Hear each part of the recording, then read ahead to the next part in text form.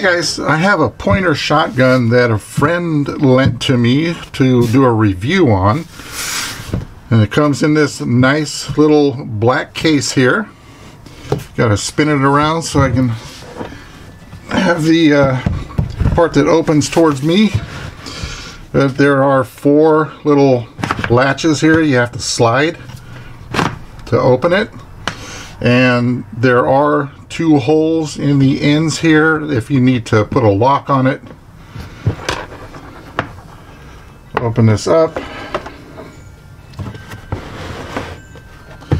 It comes with the owner's manual. Comes with a chamber flag. It has the plug for restricting the magazine tube for hunting reasons.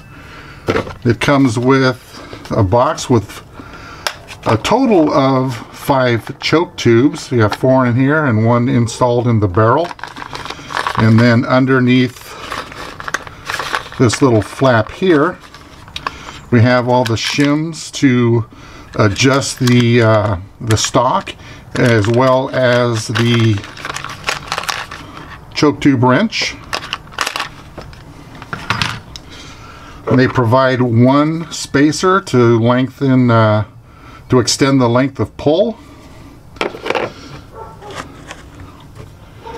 We have a 28-inch vent rib barrel, and that has a fiber optic sight, a rubbed fiber optic sight on the front.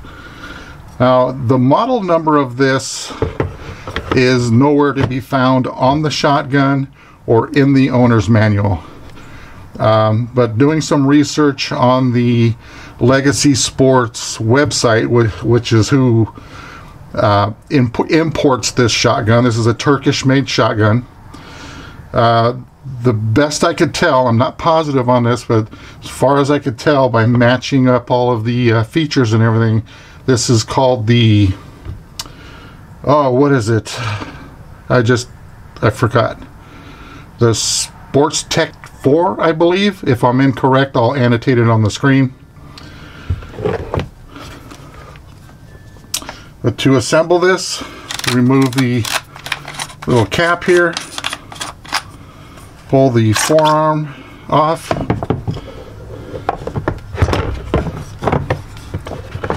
slide the barrel over the mag tube, have to pull back the bolt handle a little bit there. Actually, I believe you have to pull it completely to the rear. There we go. Okay, now it's seated. Put the fore end back on. Oh, you also have to make sure that this is seated in there well.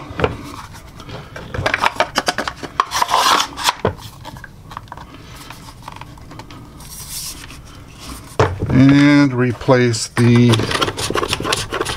nut on the end.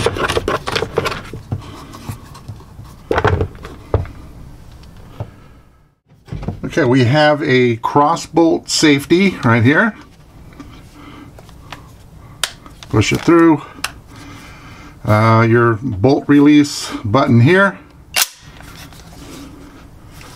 has a sling mount here, and then one on the end of the mag tube. And that's pretty much it. It's got a matte black finish. I'm not sure if that's nitrate or what. It's definitely not blued. Synthetic stock. A decent recoil pad. So that's pretty much it. I'm not sure on the weight. I'll annotate the weight of this on the screen once I find that information. So I'm going to do a trigger pull on this.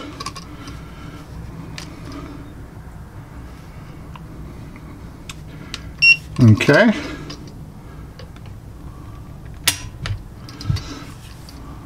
5 pounds, 5.9 ounces. So it's not great, but it's not bad.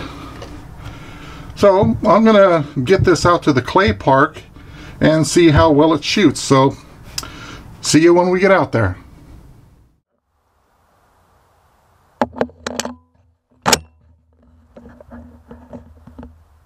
Pull. Pull.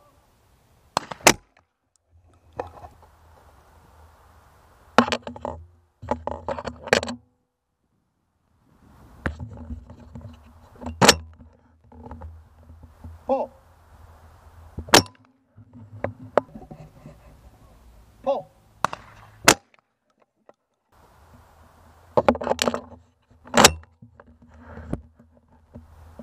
Pull. Pull.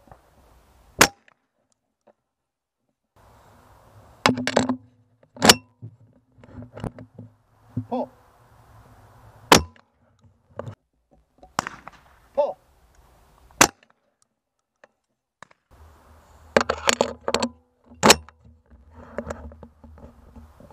Pull. Pull.